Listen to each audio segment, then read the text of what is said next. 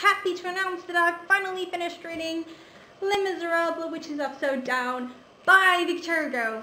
It took me a bit over a month to get through the 1,000 pages of my humongous edition. It was so heavy to carry around, but boy was this a satisfying read.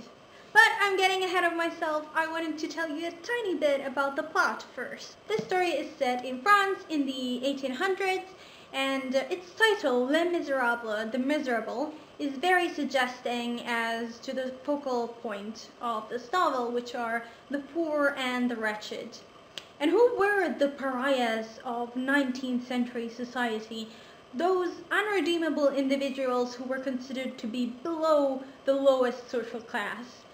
The convicts. And it is an ex-convict, excuse my horrible pronunciation, Jean Valjean, whom we follow through his struggle for freedom, for survival, and for redemption.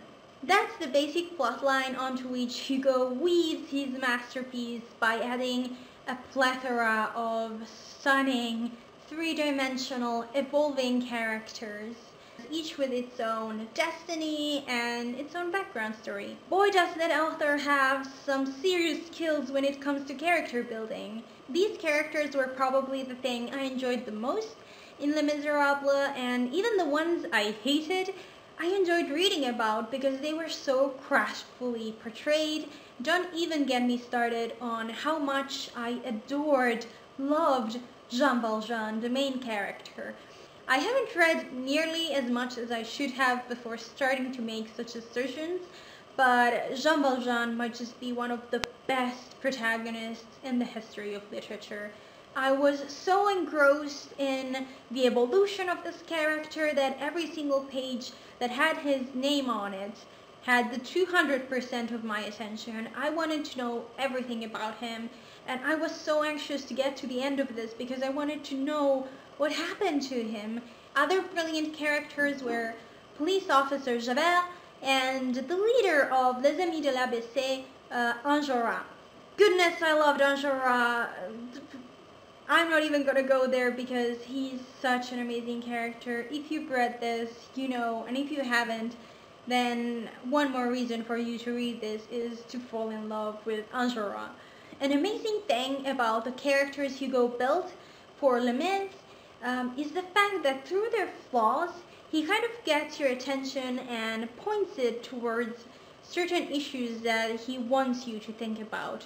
For example, the character of Javert makes you ponder about the difference between justice and legality, between what's right and what's legal. Another thing I was positively impressed with was the historical setting. I'm pretty sure Hugo was born in 1802, so he was a first-hand witness to many of the events he describes in this novel. Also, he has a lot of knowledge about how Paris was made in the 19th century and historical events that he didn't witness as well. He also wants to share that knowledge with you. So you find at a certain point 50 pages describing Waterloo and the Battle of Waterloo, and 20 pages about the history of Paris sewers. So there was so much info at certain points that I really wish that Hugo would have told me a tiny bit less. Revolution, redemption, and social commentary were not enough for Hugo, so he also put romance in this bad boy over here. He went as far as to insert a love triangle in this. And while that love story between Marius and Cosette might have turned all gooey on the inside 19th century mademoiselles, it was too much for me. It was too fluffy. No, just no. It was a complete turn-off for me. It was the thing I had most problems with in this novel, and just no. Every page that had Marius and Cosette thinking about each other, or them together in it, even worse, just caused me huge problems. I really didn't want to read those pages. Something quite important I haven't mentioned yet is the role God plays in this novel, which is pretty prominent. He gets mentioned a lot, especially at the beginning, and I have to say that is something I very much liked. I feel like this is a time in my life when I really needed a little push to think about my relationship with God, and Hugo gave me that push, so I'm very glad for that. Finally, the big question. Should you read this? My answer is, I don't know. Once again, I loved this so much. I was completely sold on it. So much so that even now, 4 days after having finished reading it, I am still so engrossed in it. So many thoughts about it are still floating in my head that I haven't been able to pick up another book.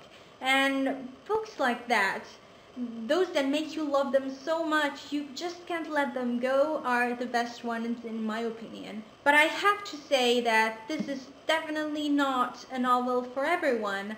It's not something you can just breeze through, and it's filled with mini history lessons which might really be awesome for some people, but it also may be a turn-off for others. So what I'm saying is, don't force yourself to read this. But if it is calling to you, don't let the fact that Goodreads tell you it's 1,400 pages long intimidate you, because this is gonna be such a satisfying, enriching reading experience. Have you read Les Misérables? Do you intend to read it? Or if you have read it, what did you think about it?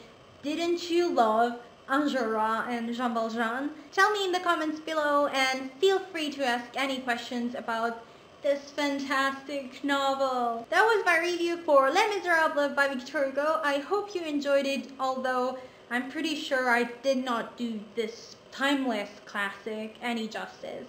I'm signing off. À bientôt!